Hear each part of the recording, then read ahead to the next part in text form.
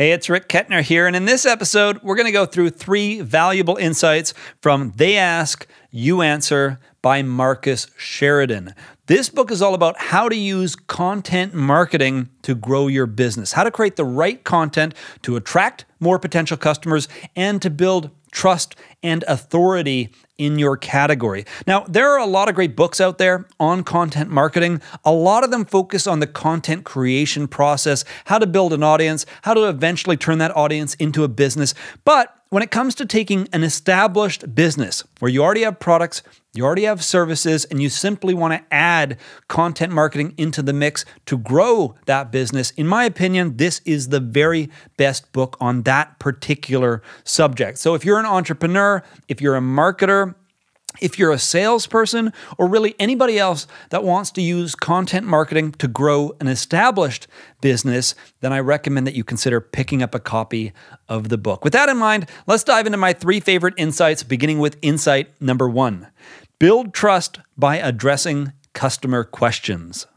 Expectations have changed a lot over the last 10 or 15 years, and today, customers want to be able to do initial research to make sure that they're making a more informed decision. So it's not just about coming to your business and then hearing about your products and services. They want to do their own research, and they want to figure out what product or what service is right for them. And according to the book, approximately 70% of buying decisions today, whether it's B2B or B2C, these are made before talking with a specific company. So customers are doing their own research, they're largely coming to their own decision, and then they finally just call up the company and say, okay, we're ready, we know exactly what we want, here's what we want. And in some cases, they might be more informed than the person that they're talking with on the phone because they've looked at all the different alternatives out there on the marketplace and they've come to their own decision based on being objective about what is available out there in the marketplace and making their own comparisons. And yet, with all of this reality that has happened over the last 10 to 15 years, many businesses are still trying to control the conversation. They're trying to manage the buying experience. They want to manage when potential customers find out about certain information like pricing or alternatives or competitors out there. And so they're hesitant to do things like address pricing on their website, to address alternatives. In many cases, they just pretend the competition doesn't even exist. They want to get you on the phone or they want to talk to you in person and unveil the information in the order that they feel is going to give them the strongest upper hand in terms of trying to close the sale. But if we want to better serve customers today with this new reality, it's really important, and this is one of the core messages of the book, that we don't try to control everything, that we provide potential customers with the information that they need to be able to do this research that is more and more important today so that they can come to their own conclusion. So more than anything, They Ask You Answer is a business philosophy around serving your customers better through content creation. And this can take the form of answering their questions, providing objective information, and actively educating them, not just about your products, but about the kinds of things that they need to think about in order to make a more informed decision. And of course, the end result here, as I hinted at earlier, is you can attract a much larger audience because you're providing helpful answers to common questions. You're going to start showing up in search engines. People are more likely to share and recommend your content to other people, so you're attracting a much larger audience. And then number 2, you're becoming a trusted authority because when people start consuming your content, number 1, they have some gratitude and they're thankful that you are producing this content for them. But in addition to that, they're seeing you as an authority in the marketplace, as the business that is looking to serve customers, provide the helpful information. You're not trying to steer them in one direction or another. You're simply giving them the information that they need to come to their own conclusion so they can make a more informed purchasing decision. And it's not just about, like I said, closing sales.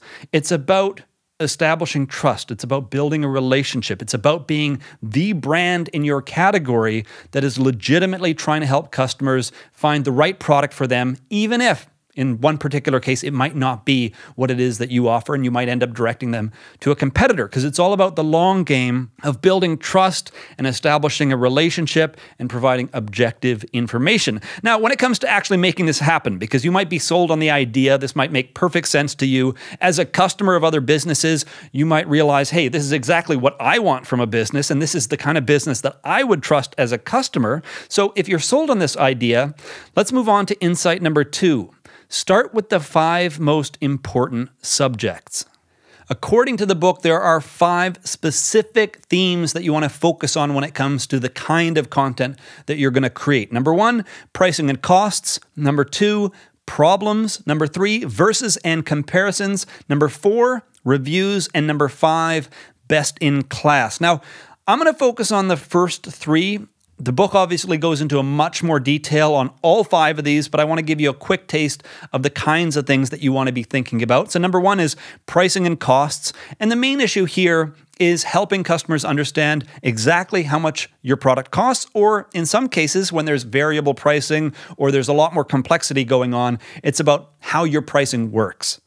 Now, the reason why some businesses are hesitant to put this information out there is that, number 1, your prices might vary, so it's very difficult to provide a simple number to customers. Number 2, you might want to establish context. You might feel if you just put a number out there, they're not going to have a sense of how that compares with another business and why your price might be higher or it might be lower. And finally, you might simply not want to scare customers away, because if you just give them the grand total up front for, let's say, a really complicated project, like, as an example in the book, a pool installation, or maybe something like painting an interior of a house, well, if you just give them the final figure, maybe that's going to scare them away, and they're never really going to understand just how much value you're providing. But in all cases, regardless of what it is that you're doing, you have to put yourself in the shoes of your customer. What would you want as the customer? Well, you'd want to understand how the pricing works. You might understand that there are a variety of factors that can drive the price up or down. You would want to get a basic sense of what those factors are and what kinds of things that you need to be aware of when making a purchasing decision.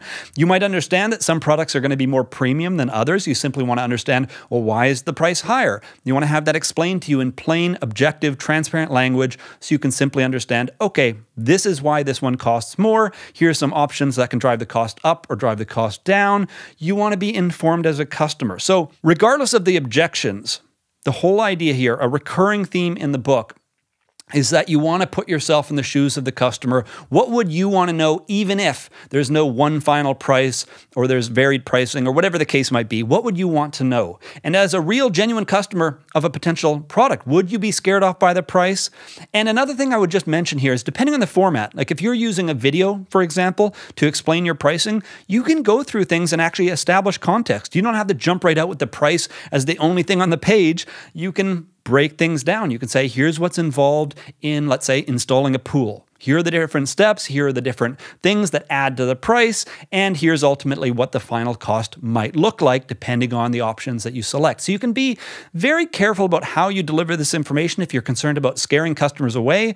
But at the end of the day, again, it comes back to, what would you want as a customer? What's the information that you would feel you need in order to make a more informed buying decision? Let's move on to number 2, problems.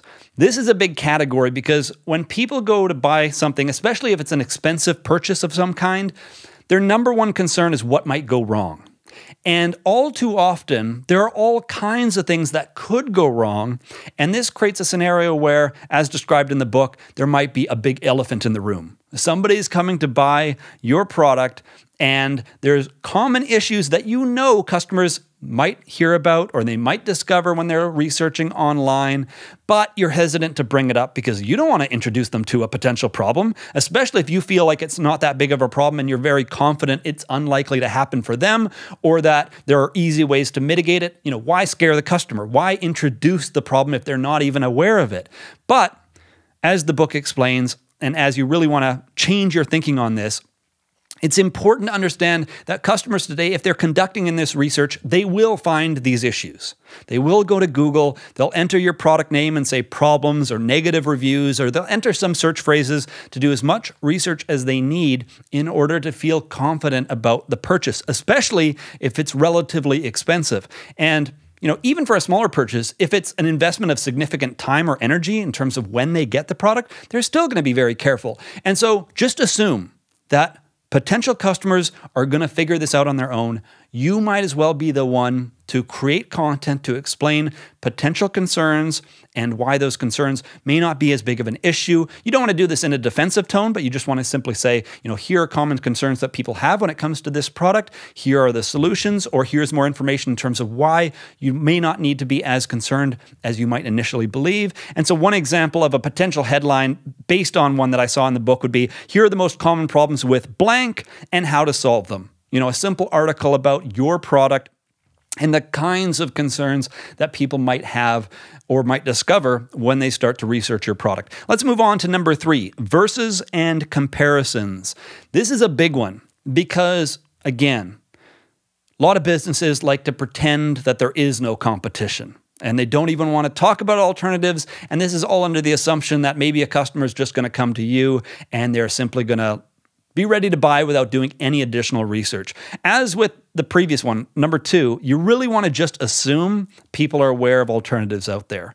They understand the different versions of the product that might exist, and you want to be open and honest and transparent about the different options that exist, and you want to explain to them the information they need to make a decision. So I'll give you a perfect example of this.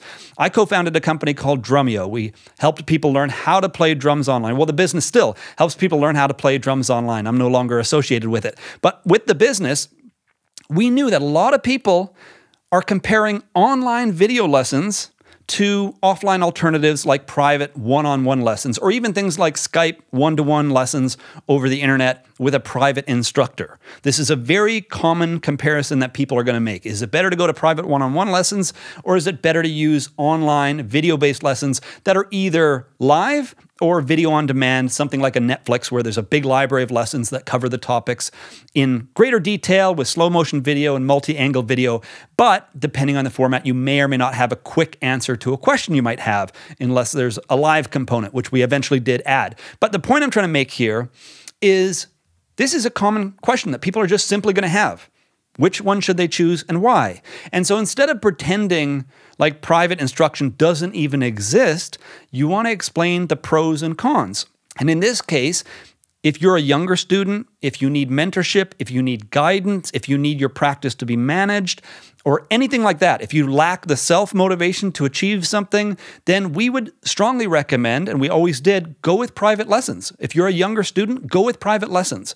It's a format that is much more geared towards younger students that need mentorship. But if you know exactly what you want to learn, if you're motivated, if you want to save money, well, private lessons are much more expensive. So if you go to online lessons, you can get a huge library of video lessons on all kinds of topics from a wide variety of experienced instructors.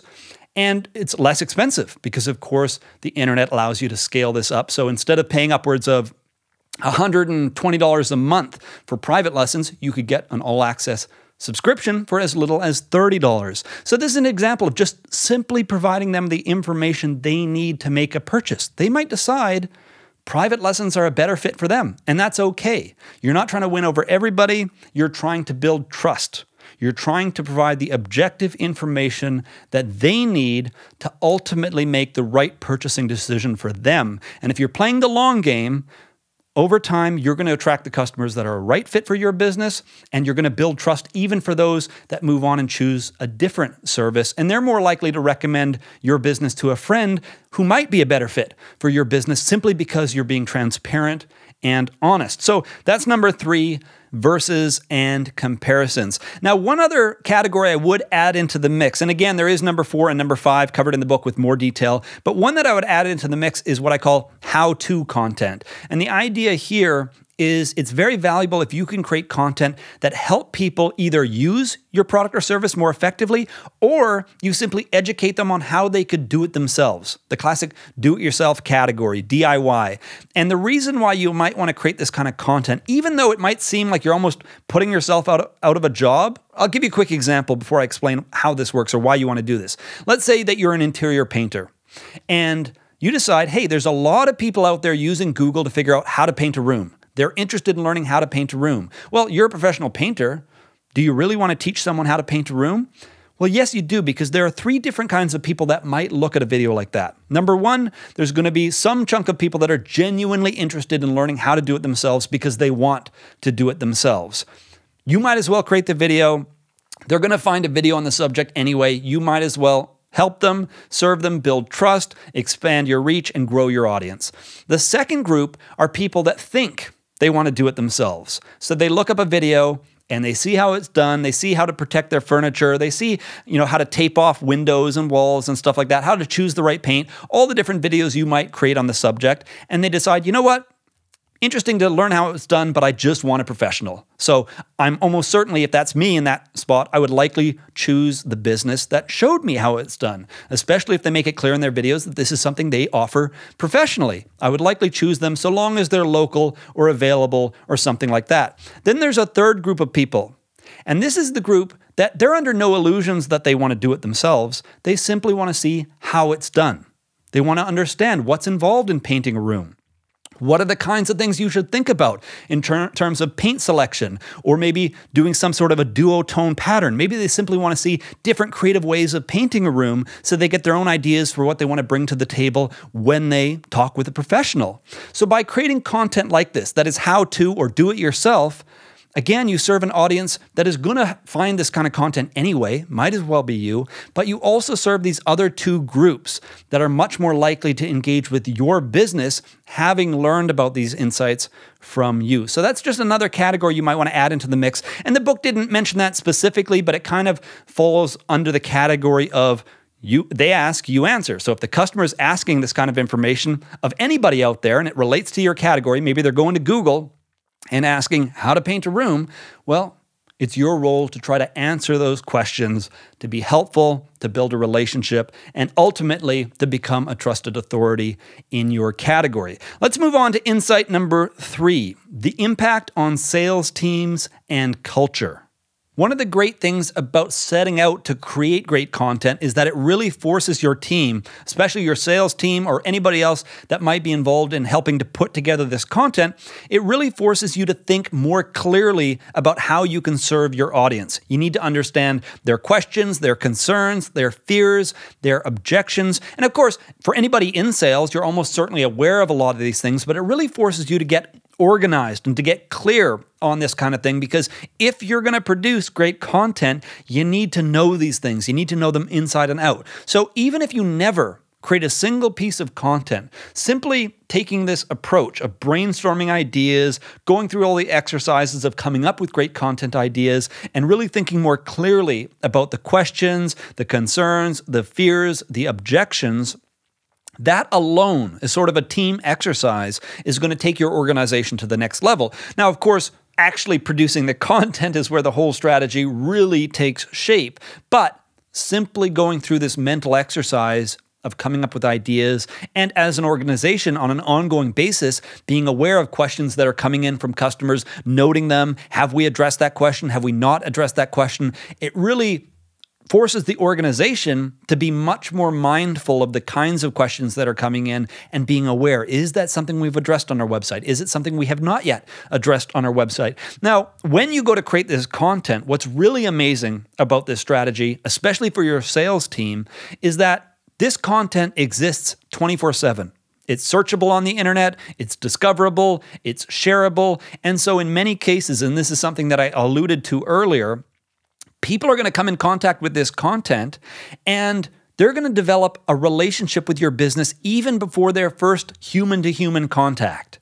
They're going to look at an article, maybe see the picture of the author. They might watch a video and see somebody from your business explaining something important. Whatever the case might be, they have this opportunity to recognize your brand as a trusted authority. And in some cases, again, depending on the format, they can start to build a relationship with individuals from your organization. And this is incredibly powerful because if you've ever followed, let's say, an author or a podcast or anything like that, you recognize the power of this kind of a one-way relationship where you've never actually spoken to that author or you've never actually talked to that podcaster, but you've consumed enough of their content that you feel like you really know them. You have a sense for who they are. You can see they're trying to be helpful. You've seen enough of their content or read enough of their content that you have a sense of the kind of person they are and that their goal is to ultimately help you.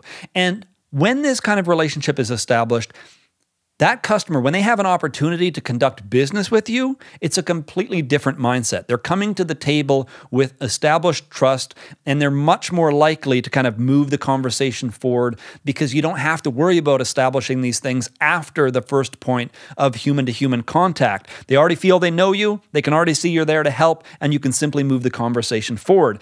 Another really powerful thing with content marketing in general is that if you're using a tool like HubSpot or Keep, formerly Infusionsoft, or anything like that, if a customer has the opportunity to register for an email list or to give you their email address for something like a lead magnet, you can begin to track their interactions on your website. So you can see the pages they visit, the questions they might have, the concerns they might have, the comparison pages they might visit.